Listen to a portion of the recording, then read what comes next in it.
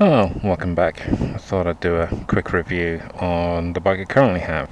It's a Suzuki SV1000S. I've had it now for a couple of months, probably about 5 now. I can't really remember. But I got her in standard form from a local dealer. Good price on it. Surprisingly, the 1000 is cheaper than the 650. So if you're looking for a big bike, the only, I suppose, difference between the 650 and the 1000 is the insurance premium. But this one's mine. I was really looking for the blue one, but I settled for the silver. I'm not sure if I liked the full fairing on this model, but seeing in the flesh makes all the difference. Photographs can't show you everything, but I've grown to like the full fairing now, and I mean, the option is there to take it off if you don't like it. Fitted some aftermarket cans on it. Came with standard cans. They're handy to keep a hold of, but I just got some second-hand open exhaust pipes. Those were Quill exhaust pipes for a TL1000R. The badges on them, basically one was faded and the other one was missing, so I just made an order to muzzy.com and ordered up 2 plates. Well, the other things I've fitted is these handlebar risers. When I first got her, she had standard clip-ons, and doing any journey that was longer than maybe an hour, my wrists were killing me, and the options for clip-ons are very limited. But I got these Paolo Tarozzi risers. It's also fitted with an alarm that you can hear.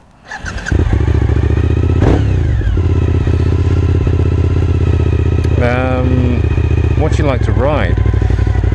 Well, I took it for a trip around the North Coast 500. We only got as far as Gairloch. We were doing it the opposite way. And she is, surprisingly, a really friendly bike to take around. And close the lid. She's a little bit top heavy with the fuel compared to the 600, but there's always going to be that weight difference between a 600 and the 1000. The power on her is not scary, but the torque is there.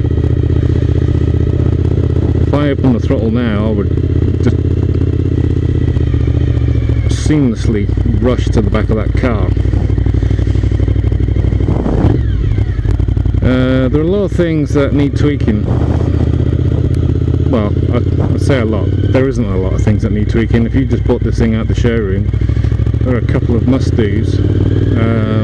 One is to check the throttle positioning sensor.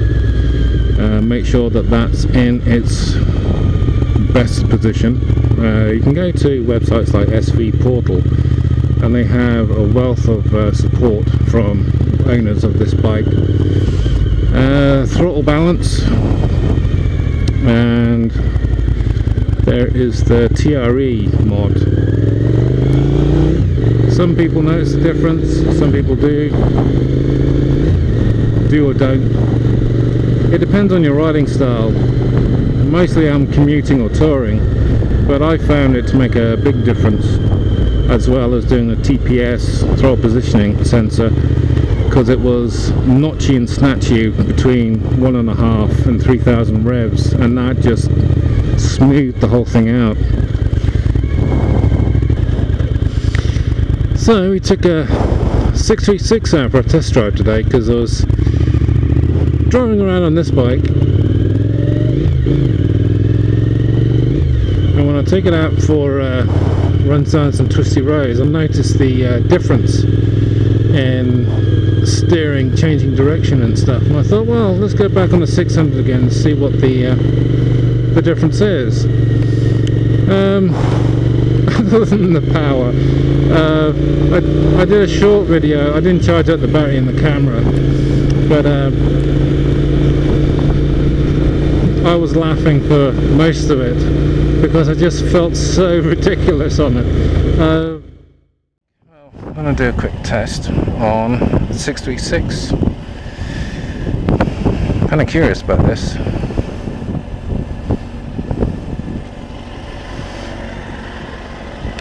Oh, feels like a bicycle.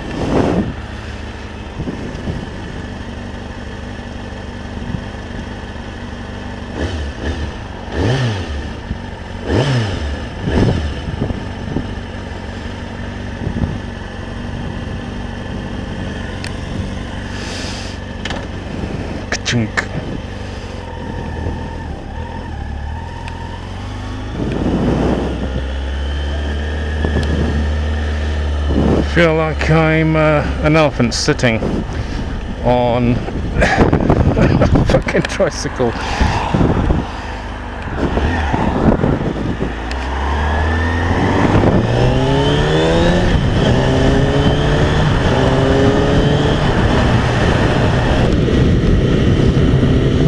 See how it goes.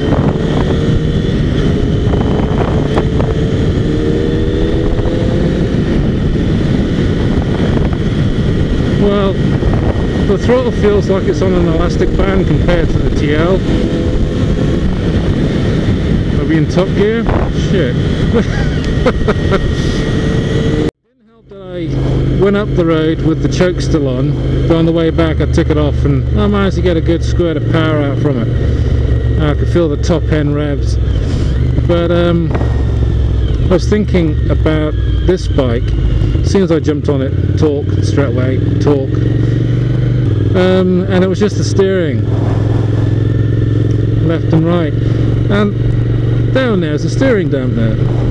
Now, I understand that the TL1000 basically had handling issues, but is there any need for that?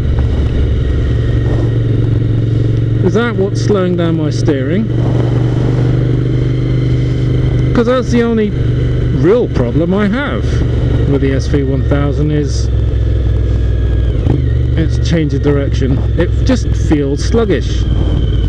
So I might just try taking that steering dampener out for tomorrow and seeing what it's like. Now it's on standard settings for the suspension. Hello, please.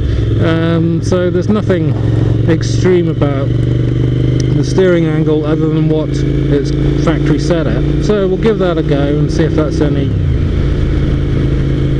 better. Now I was a bit disappointed with the 636. I'm spoiled, yes, because I've got a V-twin and I've got this massive fucking drive from anywhere in this rev range. Look, right, 3,000 revs. Pulls like a train. Kicks you in the pants just anywhere in this rev range.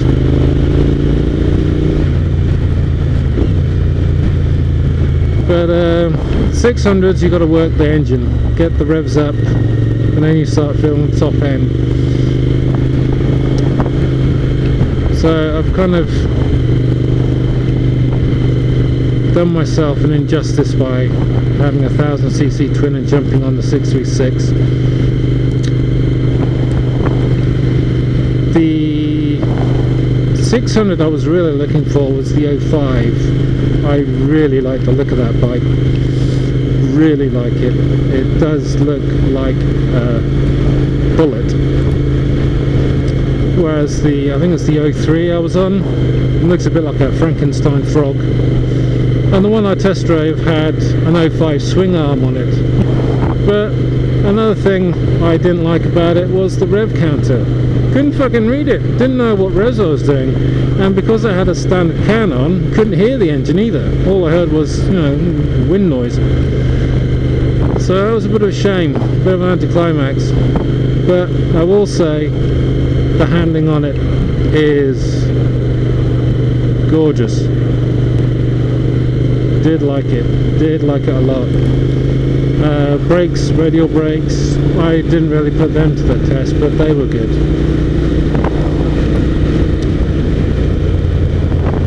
So this SV,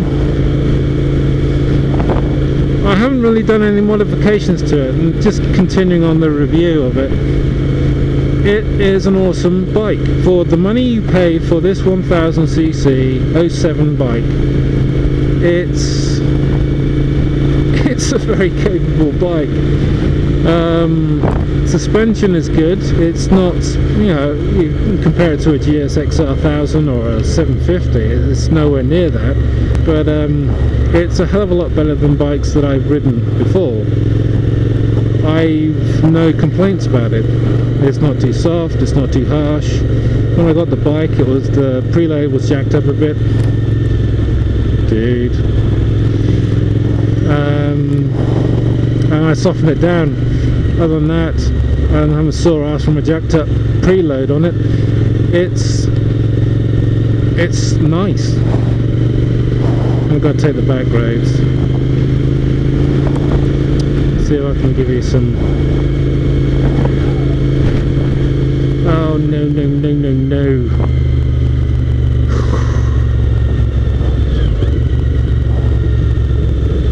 The brakes are alright, they feel, I think they probably need new pads. I don't know if these are still on the original pads or not. It did 27,000 miles when I bought it, so, you know, I don't know what the longevity of the OEM pads are. But they are quite good. The back brake is shit. That feels completely wooden. You get more braking from the engine braking. Man. And that could probably do with a bleed. Tighten up a bit.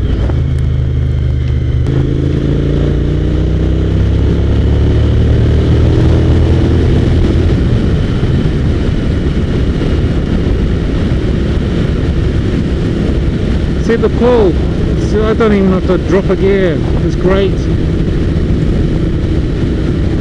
And I do like dancing around the gears on a 600, feels like you're doing something.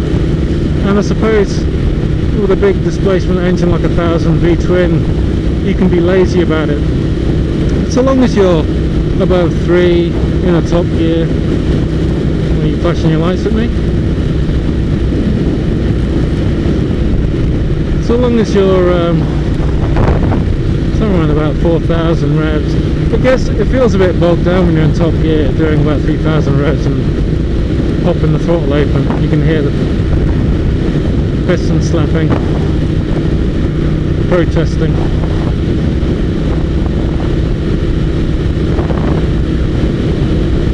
But it's a comfortable bike. I mean, I've got risers, I'm a tall bloke, 6'2". For a shorter fellow, you probably have a longer reach to the bars.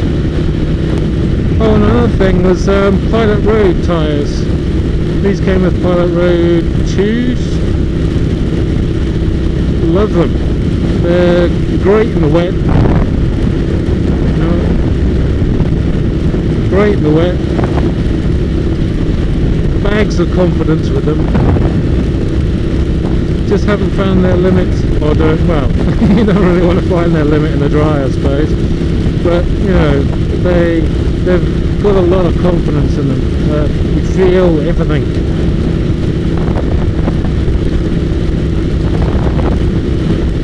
Put the heated grips on.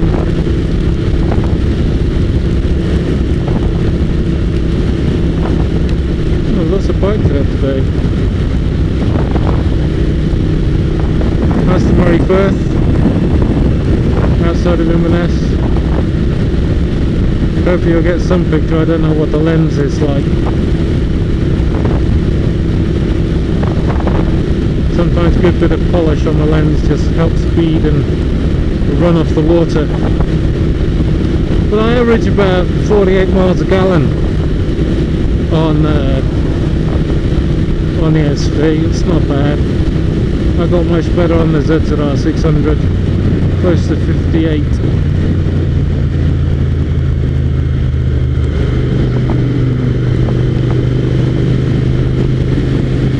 Oh, quite windy.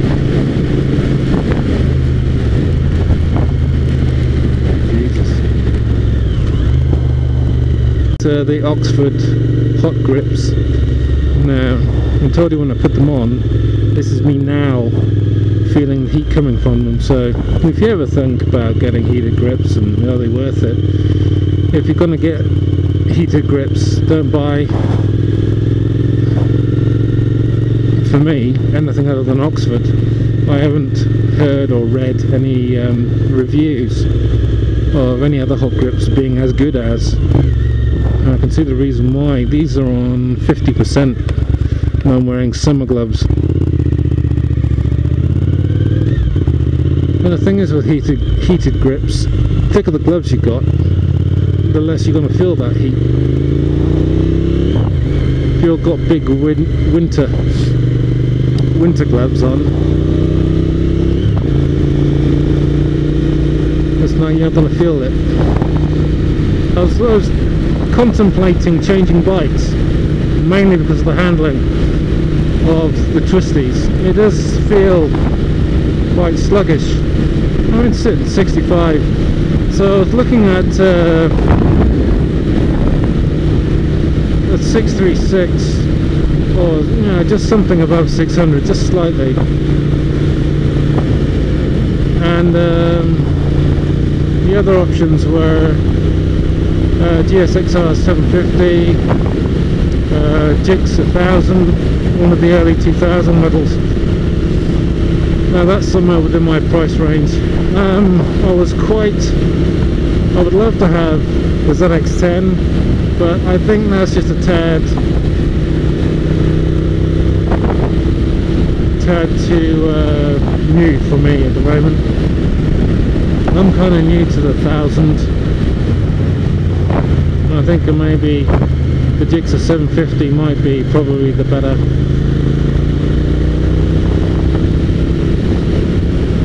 More affordable insurance and all that. Fuel economy, maybe, depending on how you ride it. So, haven't seen a local dealer with a ZX 750. Be quite good to ride one. I think I rode a 750 a long time ago. It'd be quite nice to get onto it again. But I think I'll try taking the steering dampener off for tomorrow and see if that changes or sways my mind any about the SV. Brilliant bike, very capable, very comfortable, handlebar risers, open cans, K&M, all the tweaks done to it. It's just the handling I'm having, steering I'm having an about. So anyway, probably post some more videos about the fuel tank. That's all I'm doing on the Muzzy project, so maybe more on that later. But ride safe, like and subscribe, and have a good one.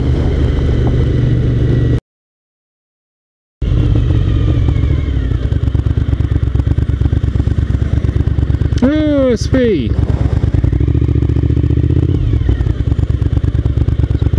Can I catch him? Yeah.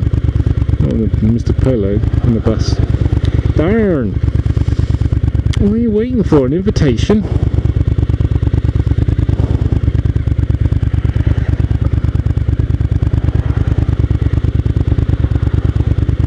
Is that Polo 1.2? The only thing I'm thinking at the moment is, do I stick it in neutral?